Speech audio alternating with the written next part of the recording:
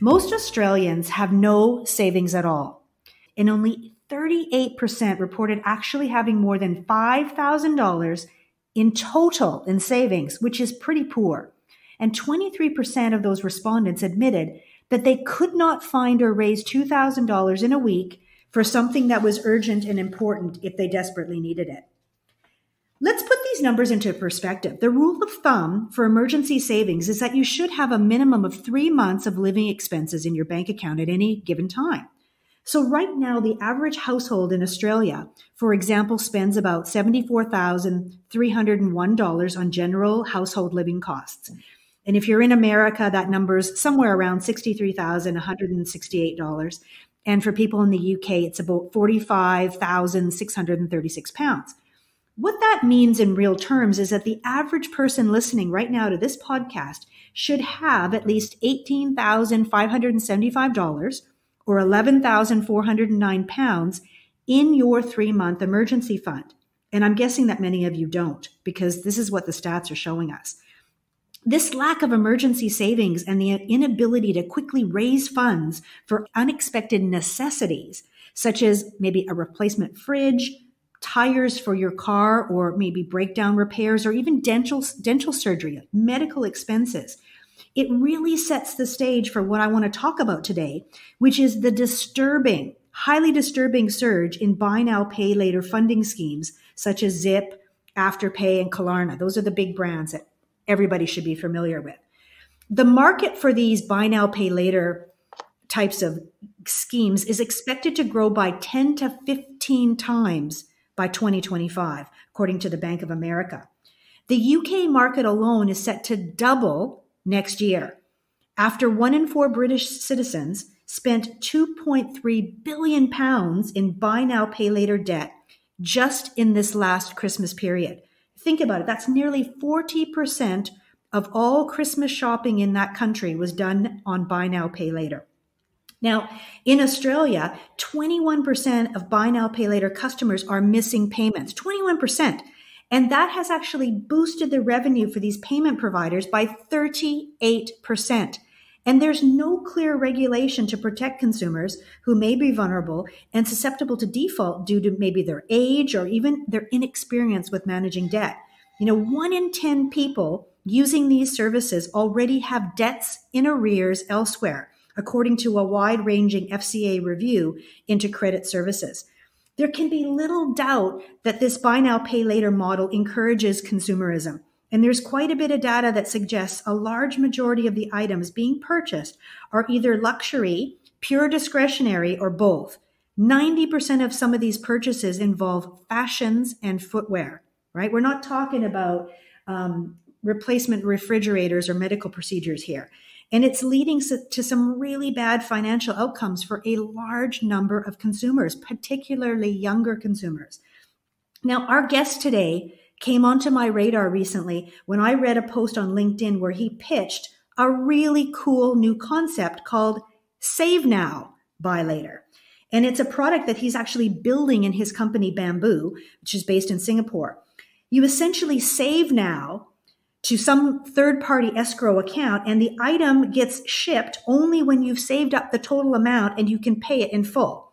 And his model, the Save Now, Pay Later, also allows consumers to cancel at any time for a full refund if they decide to change their mind and they don't want to make the purchase, or they want to direct the money to be placed or spent elsewhere. So I want to bring Aki up. Aki Rannan isn't a finance guy, and that's what makes it so cool to talk to him about this stuff. He started his career at a very early age, building computers and then coding. For 2 decades, his job was to design and build websites and apps for other companies. And eventually that path led him to Singapore, where he faced a really unique problem. He had sold his house in his native Finland, and he thought that he should probably invest the money in some, shape or form. He was astounded at the lack of options, the tremendous costs, and the digital experiences that were offered by most of the banks. And he decided that he's going to do something about it. He's going to build something better. Today, his company Bamboo actually helps the banks offer really simple savings and investing solutions to consumers through his automated online platform. So I'm really excited to have you here today, Aki. Oh, my pleasure, Rondalyn. Hey, let's get stuck into it because I know that you and I kind of have a lot of ground to cover.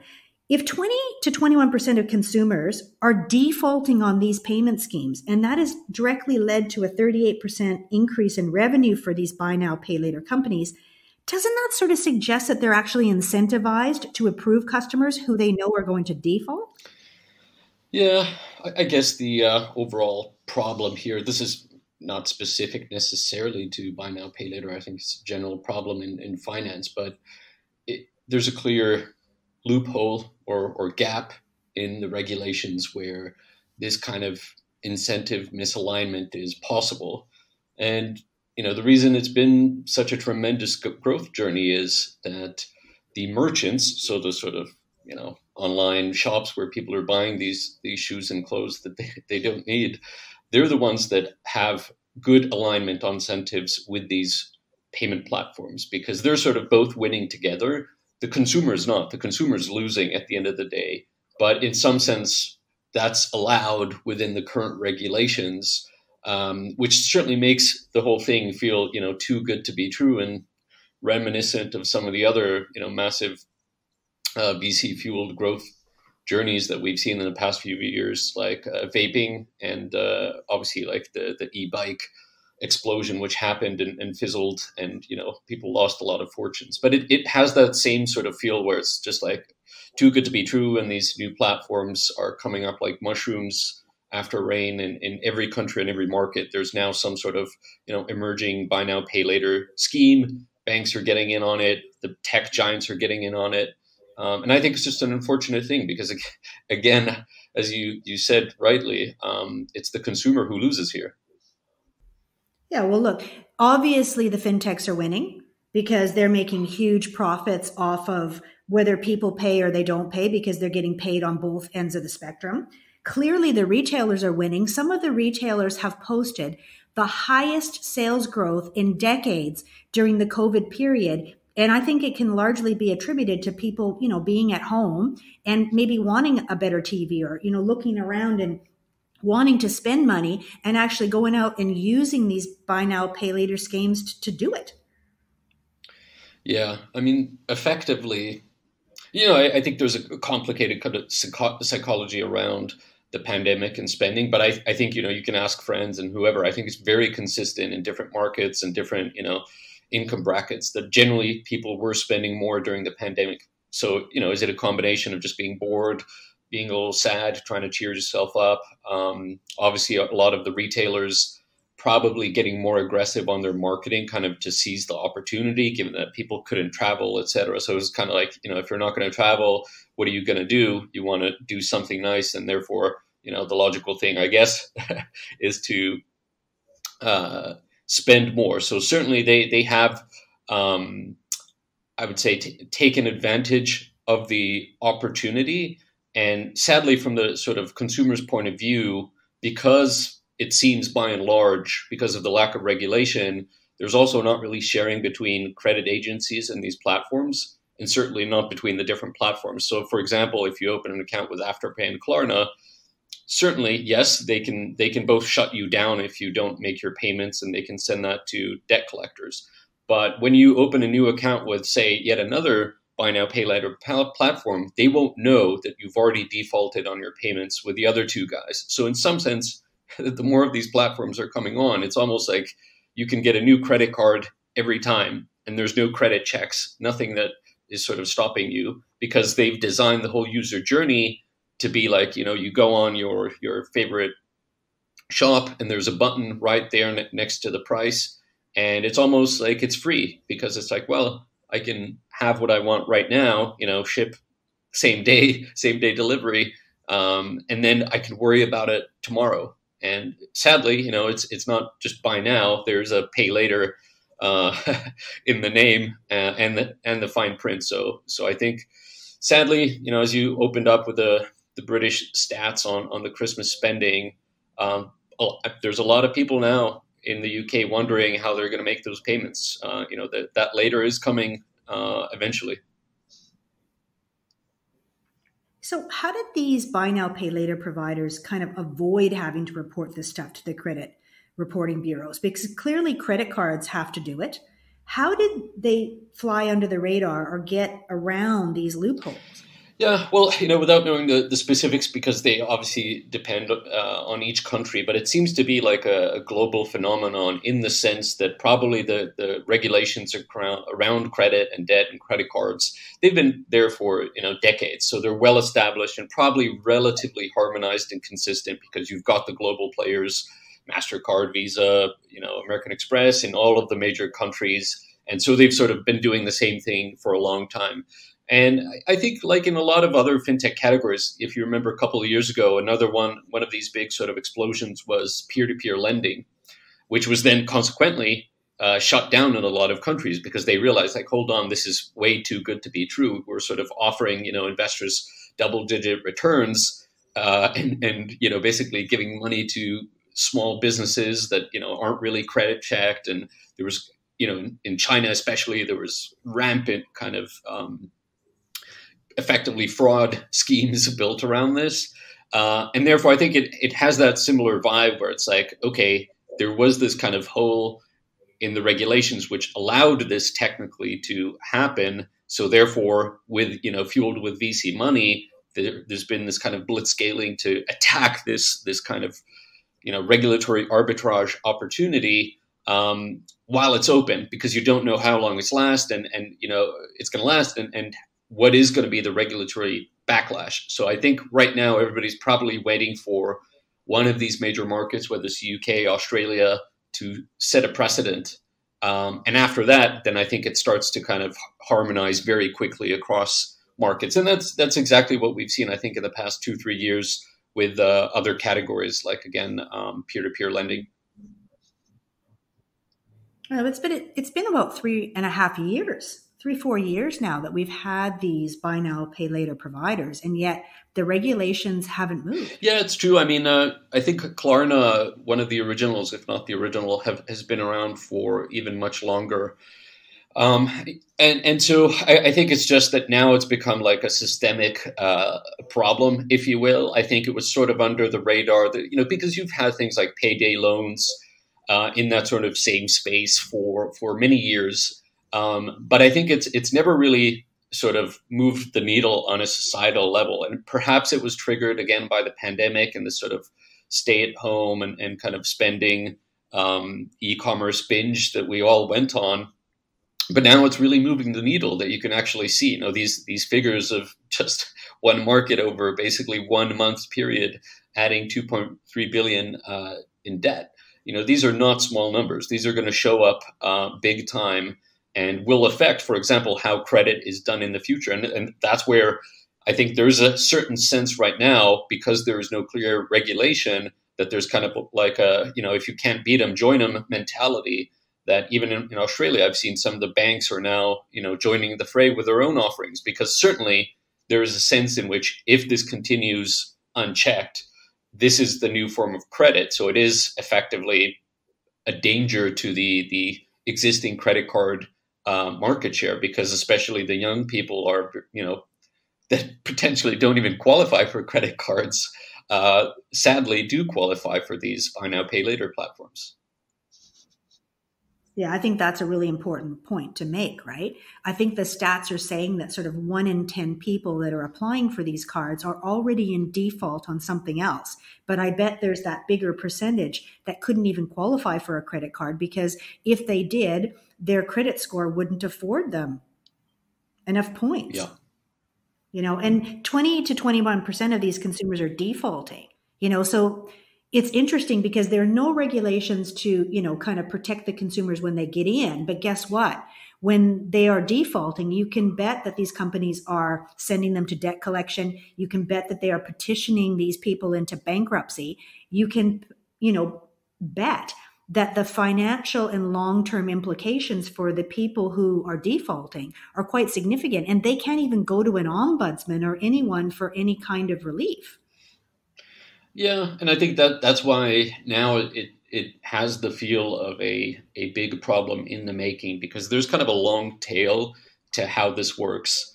And it's in some sense it's like the perfect MBA business model that, from a revenue generation and profit point of view, you're sort of hitting the ground running immediately. And you can grow the business very quickly because there's so much kind of rampant demand for this sort of consumerism, and there's so much like online shopping, a lot of like grocery shopping, like everything's sort of moving to online shopping.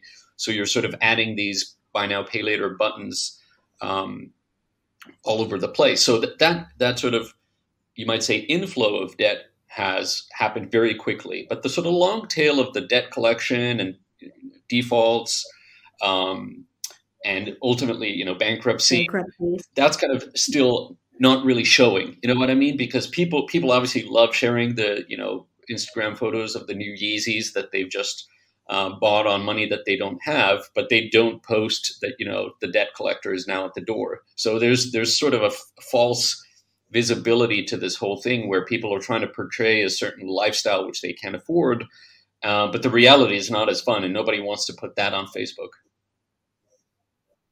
Yeah, maybe social media, and in particular Instagram and platforms like that, are perhaps bigger contributors or drivers to this than even the pandemic.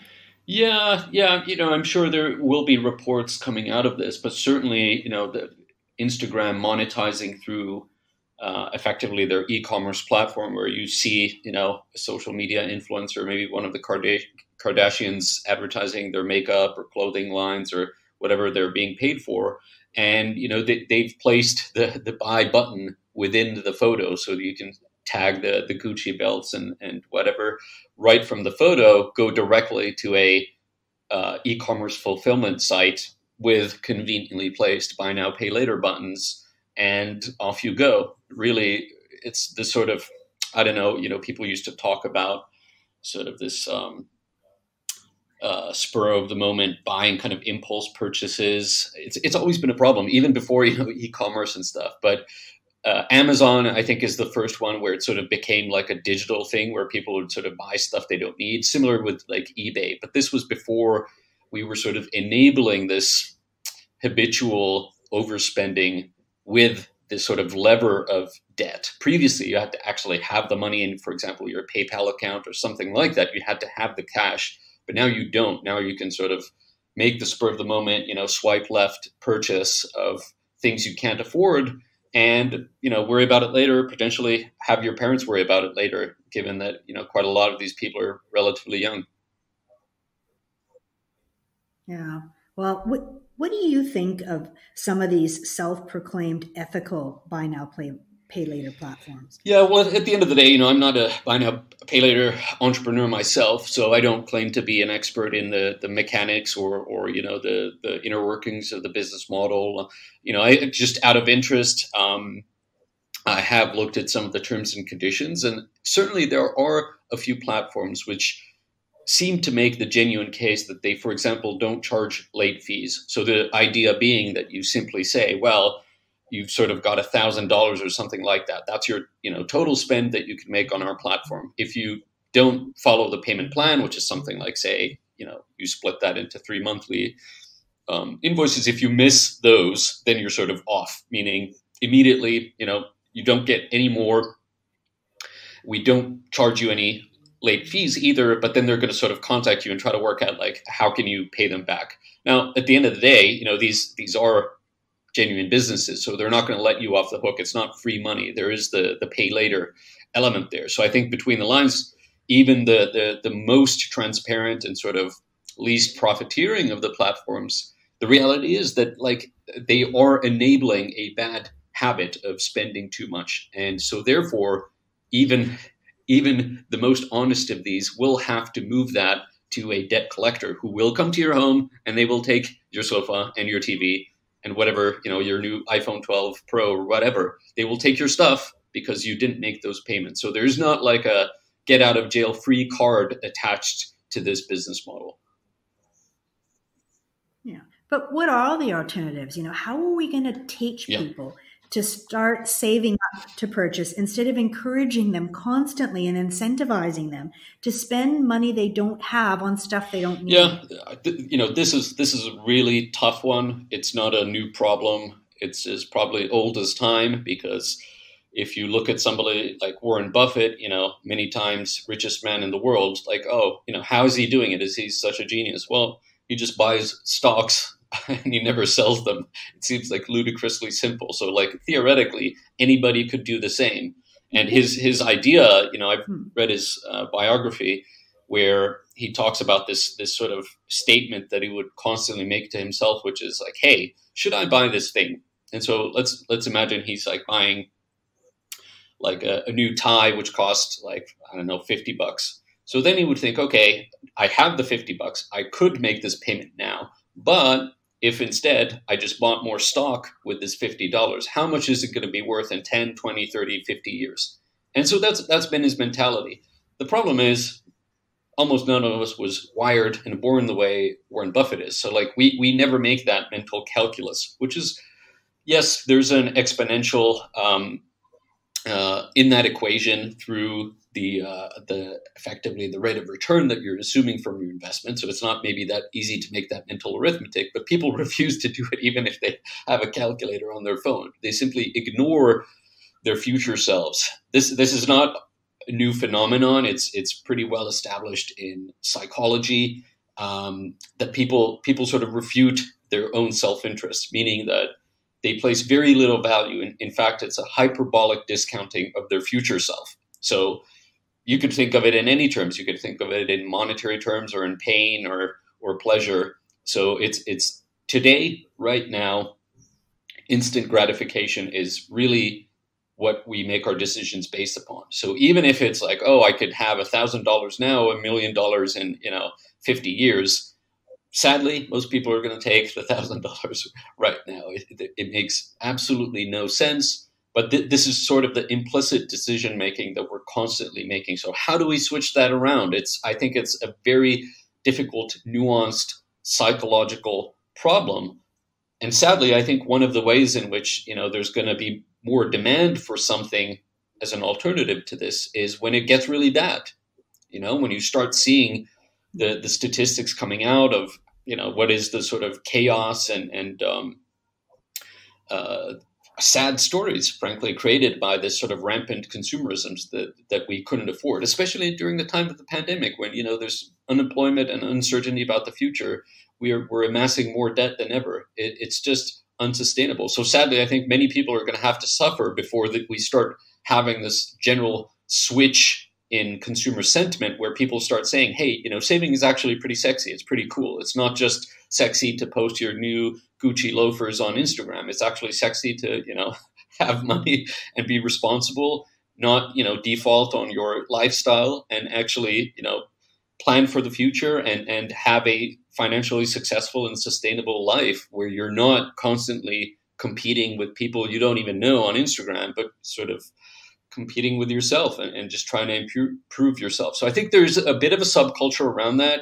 There are forums and Reddit subreddits that are into that type of thing, but it's a slow shift. So I think if we want to solve this right now, I think it has to be a combination of regulation, meaning the too good to be true business model does need to be, if not shut down, it has to be limited in some respect, because again, the incentives for the fintechs, the investors who are fueling it, the merchants, it's sort of overwhelmingly tipping the scales to where it's like, even if the consumer loses, there's always the next dummy in line, if you know what I mean.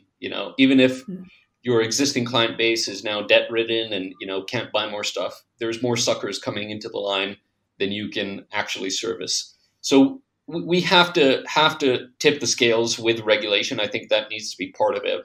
But then it's not like this idea of saving rather than spending, something that I've personally invented. I think it's been it's kind of common sense and therefore common knowledge. But because it's not obvious how you would do that, and especially obvious how you would compete with this sort of massively incentivized spending scheme, it's tricky, and therefore nobody's going to fund that currently. So I think we need to craft something where there's some sort of psychological hook and reward attached to the saving, which could be something like potentially because, for example, buy now, pay later is not exactly cheap. Even though the incentives are there to boost revenue, it is potentially a multiple times more expensive to the merchant. So like the e-commerce sites, than traditional credit And to cards. consumers, right? Well, They're but building that price into their overall price, which means you and I are paying it, even if we're not buy now, pay later well, customers. not It's still built into the necessarily. price that we're Yeah, paying. not necessarily. I mean, it seems like according to the reports, that's kind of a potential chink in the armor is that it's a trade-off for the merchant in terms of, hey, do I want to capture more revenue growth with a lower margin? So that their margin for buy now, pay later is a little bit smaller than it is for traditional credit cards. But of course, right now they're sort of willing to take the trade-off and capture more sales, more revenue to fuel their own company growth. But I think there could be something there where potentially if we could at least have the consumer win, meaning in the sense that we're not increasing their debt, and potentially, could we introduce some sort of minor savings element that if there's a yield on the savings plan, there's a discount on the sales because there's basically no middleman necessarily there to take margin because of the debt and the cost of debt. That could we sort of make it where it could be potentially cheaper for the merchant and cheaper for the consumer. So I think you need something to balance the scales, because if it's purely like, oh, do I want to wait 6 months or do I want to have it shipped in the next 2 hours? The weakness in all of us humans won't go for that option very much. 1 in 100 might, but that's not really gonna tip the scale. So there's some guys like Sally Mae in the U.S. One of the old financial institutions. They launched something called Smarty Pig, and they're trying to position that as this sort of alternative to buy now, pay later, which is what they're calling save then spend. I think I have the better name with save now and buy later. I think it's more directly comparable. But my post on this topic and our sort of desire to offer something like this as an alternative, I think it at least got some attention within the community. I think there are like-minded entrepreneurs, bankers, potentially even investors who sort of see that this can't really be sustainable. This is a little bit too good to be true. So therefore, we're going to have some more common sense, long-termist alternative to this. So we'll see how this ends up. But I think it is worth trying, because it's only going to get worse before it gets better. Well, one of the things I noticed, because obviously I've been in the coaching game for a long time, right? One of the things I've noticed with clients is when we are working together and I'm teaching them to put between 3 and 6 months of their fixed monthly expenditures into a savings account, invariably at about maybe 4th or 5th month of savings, the client hits that tipping point, right? Where they start to see that they've got huge sums of cash amounting or amassing in this savings account. And there is that tipping point where the client becomes reluctant to spend the money, right? Yeah. So at the beginning, people want to spend and spend and spend because that's what they've always done. But when they actually start to see $50,000 or $100,000 saved up in that savings account, something in their mind changes, right? Their psychology around this changes and they get protective over that money that they have. And they start to make far better decisions about what they're going to spend that money on, if at all, right? Oftentimes I'm now even seeing some of my clients who are getting, quite large sums of money in these accounts. They're much more reluctant to spend it on stuff that they don't need. Yeah, that they've formed a habit around saving, and the gratification is looking at their account and seeing, the 4 or 5 digit sums, which they've never seen there before. And they're sort of proud of that. And, obviously at that point, it will override the instinct or the temptation to erode that accomplishment by spending on things which perhaps start to feel a little silly suddenly. But the trick is, of course, that it required you, the coach, to sort of be there and get them to do that. But can we have a coach for everybody, and is everybody willing to commit to such a program? And I think that's where the trick is, because this buy now pay later thing has spread like wildfire. So it's we're talking about tens, hundreds of millions of consumers who are now being exposed to this temptation. And so therefore, I think the solution has to be something equivalently digital and automated. But I think, one thing that does give me a little bit of hope is also the emergence of high yield savings accounts. Also in the UK, in the US, so where you get maybe 2% returns or roughly thereabouts on an annual basis, which isn't like a tremendous amount. But if the experience and the onboarding is almost as easy as spending, meaning you can open up these accounts with an app and you can easily move money in and out instantaneously. There's no fees associated. So it starts to feel like it's something where, even though the 2% is such a small amount, if you're accruing some sort of interest, you put in, $100 or £100, whatever, a month, and then you see, hold on, now it's more than 100. So it's actually growing just because I left it there for a month. I think it's these kind of subtle cues that we need to sort of get people to engage with and try and sort of compare, do I feel better having spent something, gotten some sort of consumer merchandise now in my hand, but then sort of having the long-term hanging guilt of having incurred more debt versus sort of the delayed gratification of seeing over, a period of several months accumulating savings and sort of being proud that now I'm in a sort of better financial position. So I think that counter trend of high yield savings could be kind of a saving grace that at least people have a sort of choice to make. Do I go left? Do I go right? And if both are equally easy, they're at least on some sort of level playing field and can be part of the solution.